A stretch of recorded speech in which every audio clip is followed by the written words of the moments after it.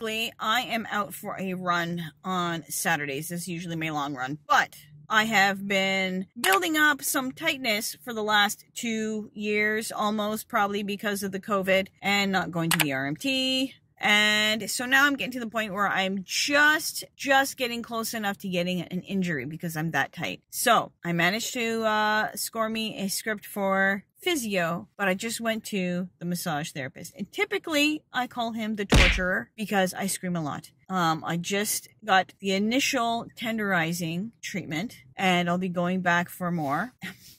Because why not? And while I'm here, I thought I'd go into a store and get myself some tights because it's been a hot minute since I got myself some long tights. So I'm going to go in, I'm going to try some stuff on, and then I'm going to overdub my commentary because you're probably not going to be able to hear me with my mask on. All right, let's go. We're heading into the Dixie Valley Mall Clearance Center where I'm going to give a quick rundown of the pieces I pulled. I have first an outer layer windbreaker, a nice burnt orange, and another windbreaker overlayer. Both of them are pretty baggy.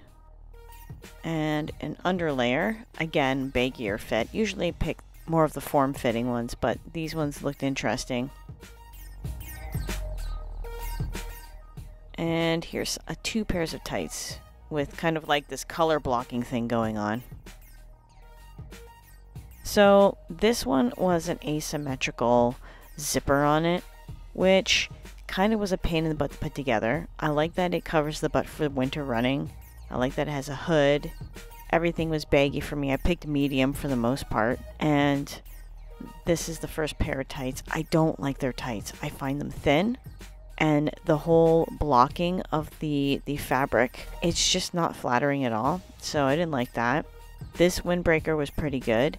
Still got the baggy business. And then you go to the side and you'll see that it also covers the butt. Very long in the arms, but I'm a short person, so, you know, what can you do?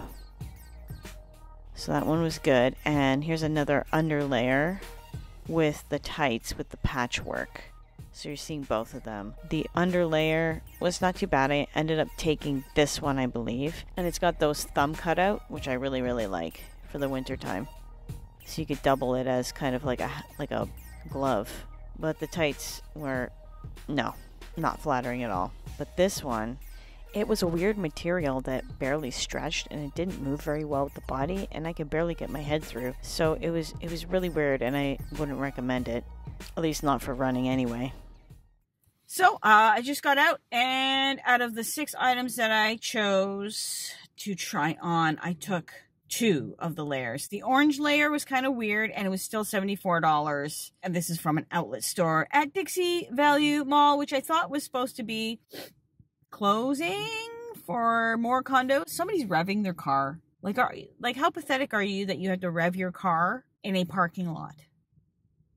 Anyway, the other shirt that I didn't pick, I took one underlayer. The one that was not so much woven, it was actually hard to get over my head.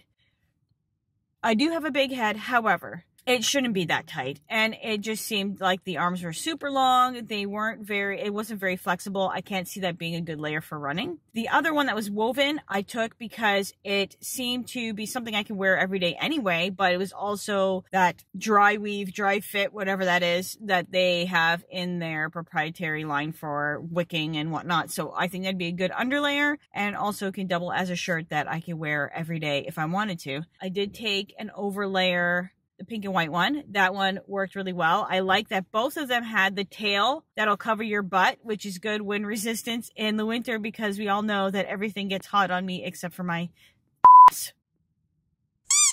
And the tights are fugly, like bufugly, okay? This brand is just, for being well known, it kind of annoys me that the quality of the tights are so crappy. They're very thin. And, you know, I know I've gained a little bit of weight, kind of, but I just find that their tights are poor quality. So at the end of the day, the higher quality stuff that you would get at a running store, it just seems a lot better, especially if you're going to be stretching it the way I do.